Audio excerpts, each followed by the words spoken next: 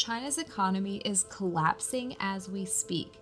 You might be asking yourself, what does this have to do with me? Why should I care? Stay tuned and listen to this video because I'm going to tell you. Zero COVID policy. The Chinese Communist Party has instituted a policy called Zero COVID, with China having a population of about 1.4 billion people. This is obviously not attainable. The totalitarian regime forced harsh lockdowns that brought the busiest cities in the world's second largest economy to a standstill, leading to major problems. It has damaged businesses and industrial supply chains that affect not just China, but the entire world, thanks to our globalized, interconnected modern society. According to the National Bureau of Statistics, this has caused China's economic growth to fall short of expectations in the second quarter of 2022.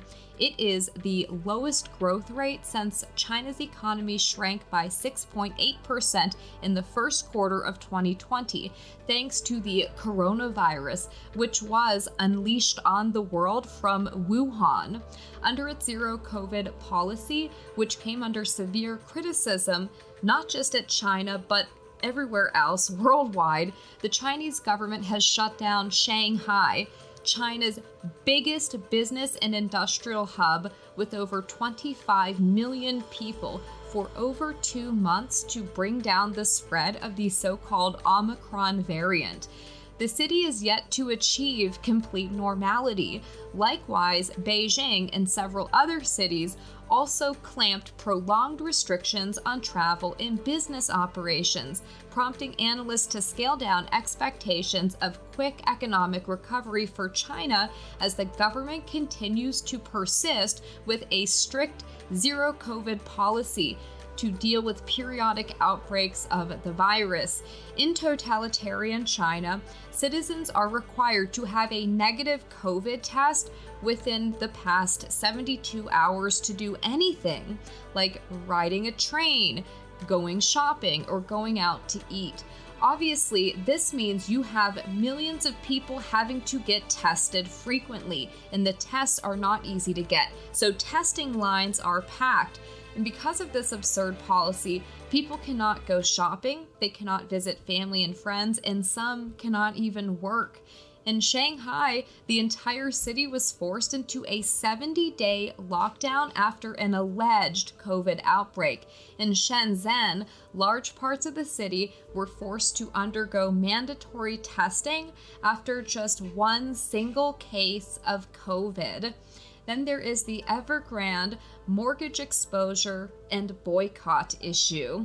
The once booming economy was also hit hard by a deep slump in the property market and weighed down by the weakening outlook for the global economy.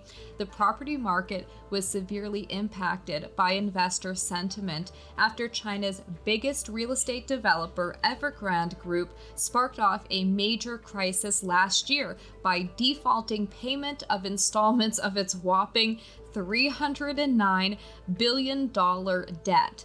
That is in US dollars. China is in a massive property bubble with impossible levels of debt. This is a big deal. It affects the entire world. Evergrande is China's Lehman Brothers. And it's not just Evergrande. The Chinese property market is the largest asset class in the world, sitting at around 62 trillion US dollars. But this entire thing is built on a house of cards. China's property bond crash continues to spread as homebuyers are refusing to pay mortgages for unfinished construction projects. Chinese citizens in 86 cities are now boycotting as Chinese censors attempt to erase information about this. The dollar bond sell-off that began with Evergrande and decimated nearly all weaker developers is now threatening investment-grade giants like Vanke that until this week seemed insulated. That's not to mention China's problem of ghost cities. Then you have bank runs. All 4 of China's banks are seeing bank runs due to problems with liquidity. Depositors found they could not withdraw money on their bank cards, sparking a run on banks. These bank runs are happening all over China. The Chinese banking system represents 350% of Chinese GDP, unlike the US system, which is only 100%. One of the largest lending categories is, of course, real estate. And as we just discussed, there are major problems there. Chinese property developers are filing bankruptcies at record levels.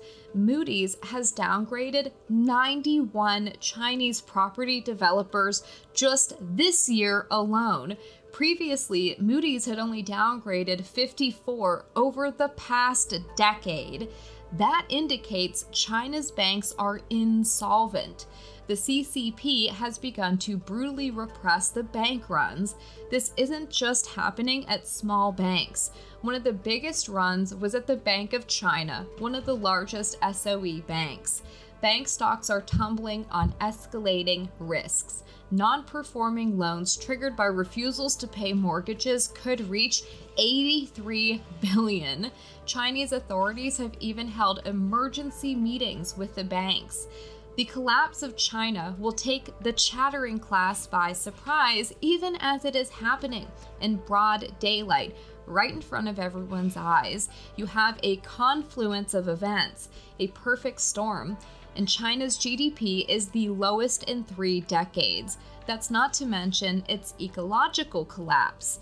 This is what happens when corrupt leadership fabricates data, mismanages a country's finances, and fails its citizens. China went from being a manufacturing powerhouse to a country with the highest unemployment rate. We are witnessing not just the potential collapse of China, but the beginning of a global financial crisis that will spread and change the entire world.